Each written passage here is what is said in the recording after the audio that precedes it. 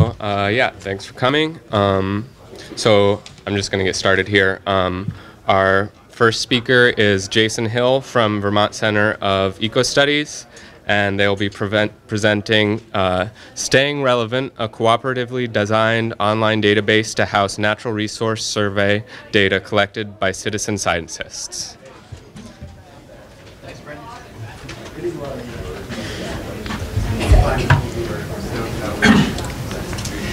Thank you, everybody. And all right, thank you very much. So this is a cooperatively designed online database that the folks here at FEMC and I designed last year to replace an aging database system. And we're going to kind of walk you through it. I think most of us are well aware that the idea of community or citizen science has been growing essentially exponentially in terms of the number of publications that have peer-reviewed publications that have used citizen science data, as well as the number of actual citizen science projects are growing through the roof. And definitely part of that rise in use, of course, is the realization of scientists that citizens represent a, let's say, voluntary or free source of data collection and sometimes even financing for projects. There, at this point, is a project to do almost anything you want, from collecting the most intimate details of your reproductive cycles and love life, to walking around like I do with this NASA app that records the geomagnosphere around me and see how buildings deflect the signal and stuff, to taking photographs of wildlife, right? To identifying shapes of quasars out in space. The thing is, there is a lot of competition. As someone who manages a citizen science project, I get comments from our citizen scientists about how to improve what we do based on the other projects that those same citizen scientists have been involved in. Even if they don't tell you to your face, as someone who's involved in multiple levels of citizen science, there's of course competition for people's time. People choose between your project and other projects, and there is a need to stay relevant, and a need to provide seamless tools, especially for this younger generation of folks growing up.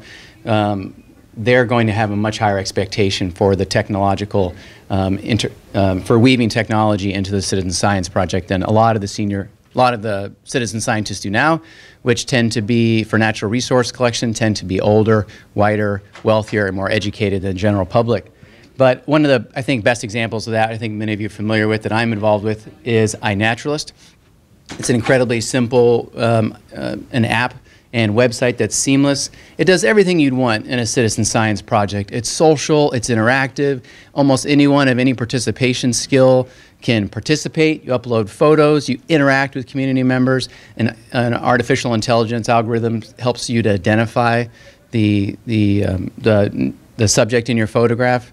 Terrific. Of course, they have literally teams of dozens of programmers who are behind the scenes. This project is backed by now National Geographic, but was started by the California Academy of Natural Sciences. This grew out of a master's project in 2008 in California. There's over 1 million users for iNaturalist now. This is what people are becoming to expect in citizen science projects.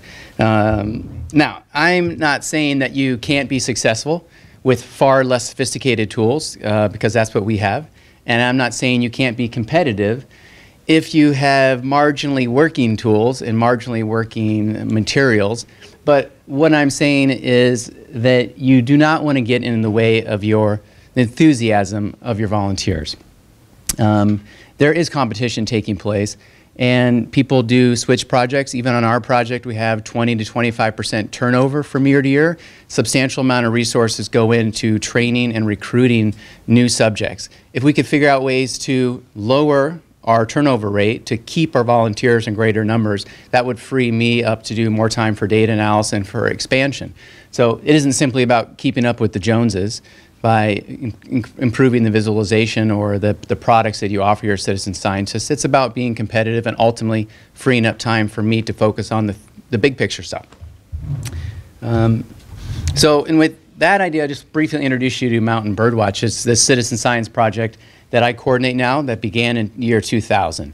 Every year since 2000, hundreds of citizen scientists adopt a route in the spruce fir zone of the northeast United States, and they hike in the day before, they camp out overnight, 3:30 the next morning, they get up and they visit fixed sampling stations. There's about 750 sampling stations on these 125 routes across the Northeast. Again, these are spruce fir zones, so just below the alpine. And they do repeated point counts at each one of those sampling stations for only 10 species of birds. I think that's pretty critical. That lowers the entry to participation. It's not quite like iNaturalist where anybody, or eBird, anybody can participate. There is some training, but 10 species is manageable for even someone who's just moderately interested in birds to be able to learn. We're talking about like Bicknell thrush and yellow-bellied flycatcher and black-polled warbler, species like that up there. So observers adopt a route, and it's asking a lot of people. It's 1 day a year, any day in June, but they hike in the night before and do repeated counts the next morning. It's basically 2 days of their time, essentially. Here are the 125 survey routes with the 750 approximate sampling stations. And initially, of course, we targeted birders and hikers, people who are already enthusiastic about these activities to begin with. Subsequently, we expanded our reach out into snowmobile clubs, equestrian clubs, people who just like to be outdoors. And again, it's only 10 species, so you know, it's entirely doable. I think probably, especially after the talks this morning, you realize why we might be interested in monitoring birds in the spruce fir forest. One, because a lot of those species are routinely missed from your classic roadside surveys. But also, under all of the projections, the spruce fir zone is expected to greatly diminish over the next 200 years to less than half of its extent now as our climate becomes progressively warmer here in New England. Many of these species that we monitor are only found in spruce fir forests. So as the spruce fir forest zone shrinks by greater than 50% and moves to northern latitudes, of course, those populations, my a priori hypothesis would be that they're going to become smaller as well.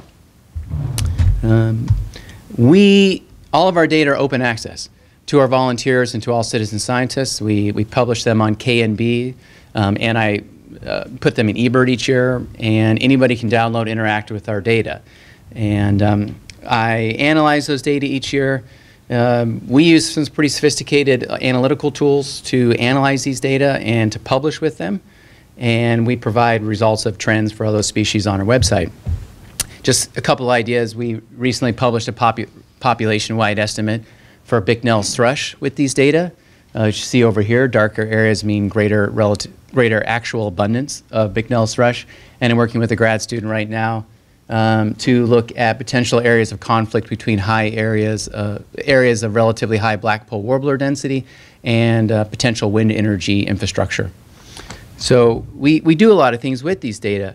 And quite frankly, our existing online data portal, which looked something like this, did not visually meet the sophistication of the entire rest of the project. For me, as a quantitative person, that would certainly give me pause. If I spend all this effort collecting data for this project, do they actually get used for something? Or does this go right into a paper filing cabinet somewhere? They burn it once a year out in the parking lot or something. Like, this doesn't inspire confidence to me. But more so, our old database was written in a proprietary language. It could only be accessed by the programmer, and at times he would even lose access with the database. Like one guy that could actually get our data couldn't get it back, was kept on a server in Quebec. It wasn't a great setup, but it was what we had. Since 2010, our volunteers have done over 20,000 point counts. Our database has grown such a point that even retrieving data from it became arduous and just clogged the system. The database was never designed to handle that kind of traffic, those kind of record retrievals. So working with the folks here at FEMC, especially Mike Finnegan, who is a terrific programmer, we made this. Through a series of collaborative meetings, sitting down, what would you like to see in an online data portal? And I want to stress this is a data portal. This is not the database. The database looks something entirely different than this. You don't want your citizen scientists to interact with the database. That's for us. They work with this pretty shiny web application that houses their information that takes in their information for them. I speak two computer languages, but I don't speak PHP or MySQL or JavaScript, which is the three languages that go into this database creation. And the key is, instead of using all my resources over the next year to learn how to do this, I partnered with people that already do this and do it extremely well and extremely professionally. A user comes to this site, and this is what they see. They log in, they have a personal profile, they can upload their photo, make the site look a little more personal. They're only limited access to sites that they have, the data they have. They only can see the data that I've given them permission to. So they can't accidentally log into change information for another route, of course. And they also see all their past data that's been collected since 2000 in their account. Maybe that's a little hard to see with the contrast for you guys, but basically we collect information about their effort. We use this for grant purposes, of course. And in the past, we collect several thousand point counts a year from our observers. And people citizen scientists tend to write a ton of comments. Not necessarily comments reflecting information that you would want to incorporate into your analysis. It's things like, oh, a raven flew over, and it was being chased by a red-tailed hawk. And then this crow came in, and it was like, get out of here, raven.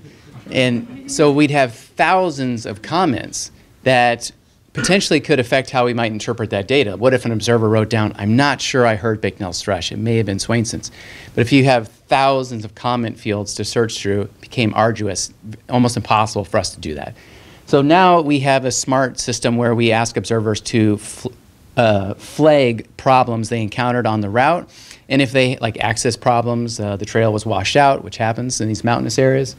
And when they do the point counts, we ask them to flag problems as well. And they still have a comment field. They can talk about whatever they want, and they do. But that is a shortcut for us to immediately identify routes that have problems that need to be looked at. So they would see this is the 6 sampling stations for this route. They would click on one and enter it. The database is smart. So you enter the date one time and never asks you for the date. It assumes all the other point counts were conducted on the same date. You can change that date, but then you're forced to provide a comment why you changed it. The point counts are 5 minutes back to back. You enter the time once. The next times are filled in for you plus every 5 minutes. You can change it, but you have to make a comment. You identify the species you see, and then on the next page you enter the point count totals for the 4 or 5 minute point counts. And so this minimizes the number of rows that would not have any data entered into it. So it minimizes the number of data entry mistakes by minimizing the number of spaces people can accidentally, be trying to type data for Swainson's, but accidentally type it on hermit thrush row, for example. Tons of simple error checking and formatting that goes in to prevent hundreds of mistakes from being made, which is key. And observers then basically check their own data, and then we have a data verification process itself. Now, in the future, what we're looking for, we're going to be talking with Mike Finnegan in January, adding pop-up video support to each page. I don't know what to do here. There's a video of me that pops up. And these are the route documents that observers get. We're going to be making these live and linkable so people can directly edit them as well, suggest edits. So right now they send us in a suggestion for the description to how to find one of the sampling stations. They'll send that in to me, and I send it to my interns, and the interns edit the website and send it back to them. Does this look right? So in the future, we'll have the ability for them to suggest edits via Google Docs system directly to the route documents and the maps, and upload improved photos as well. So really taking the burden off of us from micromanaging these documents and putting as much as the observer wants to, put it into their hands. Yeah, so moving forward, folks at FEMC, Jim Duncan and I were part of a highly competitive but ultimately unsuccessful NSF grant last year. And we have some ideas about incorporating insect monitoring, the things that these birds eat up there, as well as atmospheric air pollution, into mountain bird watch monitoring. The database is designed to be seamlessly expanded. Unlike our previous system, a lot of databases you'll find, if you dig under the hood, are built in layers. And you get into the future and you want to grow laterally, changing one of those layers means changing all the other layers above it, and can mean basically reprogramming the entire database from that level upwards. It's hugely problematic. The database we have is a parallel built system, and I should also say it's redundantly backed up physically off-site as well, so we don't have to worry about losing our data. But it's built for expansion. So in the next couple years, if we're funded to add an insect sampling component to mountain birdwatch, that will seamlessly be integrated for those volunteers who count birds and count bugs. They'll see those questions woven together. For those individuals who only count the insects, they'll only see those questions about insects. So I'm very excited for that. And if you're interested in talking more about this or the NSF application we have going in October, be happy to talk to you about this. And that's it. Thank you very much.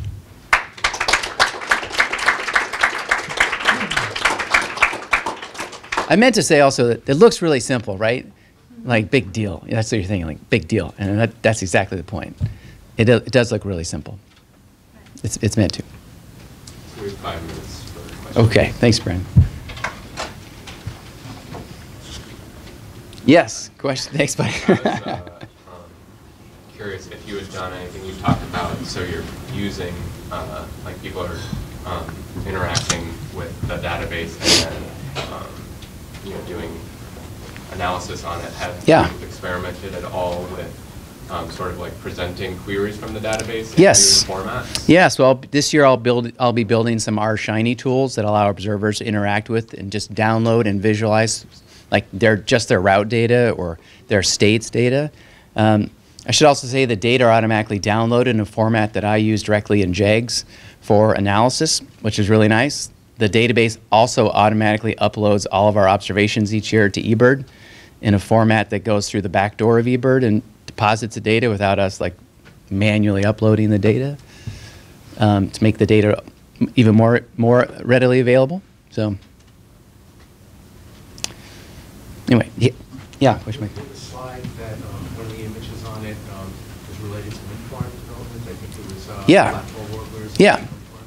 And I'm wondering, so did you have baseline data prior to wind farm development and then wind farm development happening? That's exactly right. We have the Mountain Birdwatch program goes back to the year 2000, and it's the same routes that are surveyed annually, 750 locations. So yeah. And has that study, for instance, or other studies you've done, have they been consulted or been influential at all in any further development? Yeah, Green Mountain National Forest and White Mountains have also used Mountain Birdwatch data prior,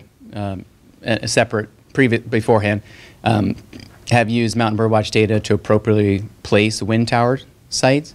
Also for dictating management zones in Green Mountain National Forest. They've been used for a lot of purposes, yeah. So in that case, so they're taking into account breeding bird information and not just, typically people think of like migrating raptors and so forth in wind farm places. That's right. They're taking into account detection corrected abundance of these breeding birds. That's right. Yeah. All right. Thanks, Brent. Thanks, guys. Yeah.